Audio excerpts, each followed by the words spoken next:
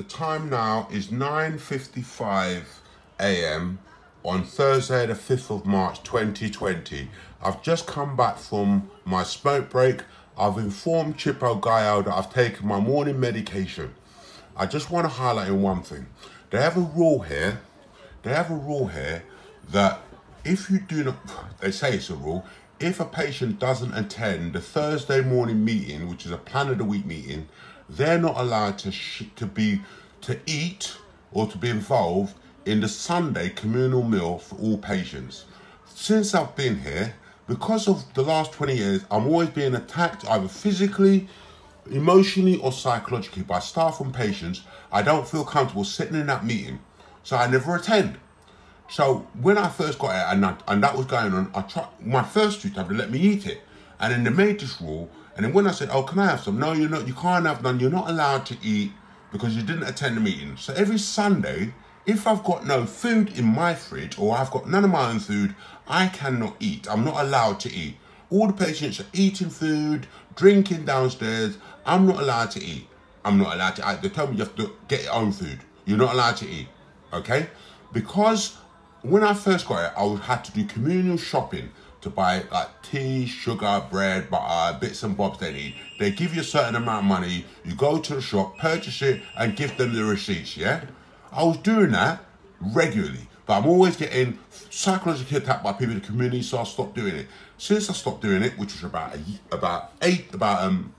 12 months, a year ago, or 6 months ago, whatever, anytime I go downstairs and I'm in the kitchen, immediately staff will just appear, start telling me about rules, start shouting at me, whatever. I go to take the milk, to just get a drop of communal milk in the communal fridge, to make a tea or coffee.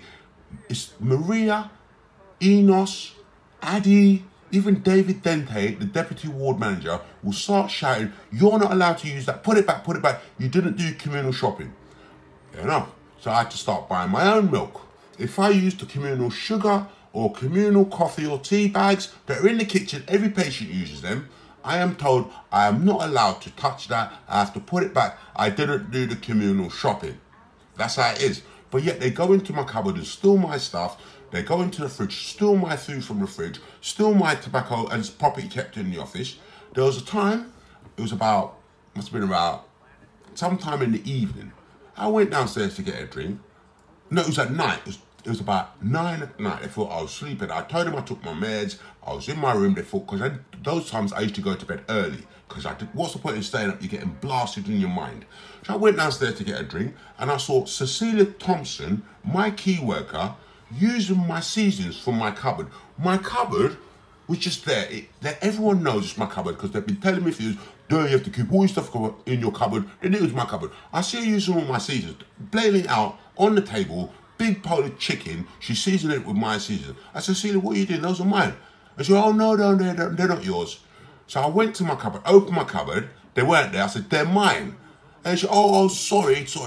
Adrian gave them to me. He thought they were communal." I said, "How can they be communal? They're in my cupboard." And then I said, "Okay." So I went out to have a smoke. Adrian came back from doing the checks at the other house. She had phoned him to make up a lie. He came, "Oh, David, I'm sorry. We used your seasoning," and he met you. I thought it was communal. I said, "That's not true, Adrian. You know that's my cupboard. The communal cupboards have communal written on them. Everyone knows which is communal. There's hardly anything in there." So they're using my stuff. I tried to report it to the management. I took pictures of the stuff that was used. Nothing was done. I was told to go away. That's what they did. They stole my stuff, but I'm not allowed to use communal stuff that's paid for by the NHS. It's not the staff that give the money. The NHS give it. It's from a budget. And I, as a patient, I'm not allowed to eat in the communal meal. All the other patients can, and not all of them attend the meeting, because I've gone there 7 times to go to have a smoke or go and get a drink. I don't see every patient there. But on a Sunday, every patient's eating, but I'm the only one who's not allowed. I'm meant to stay in my room day and night and never come out while they blast me in my room with telepathic attacks. That's how I live. This is this report. Thank you.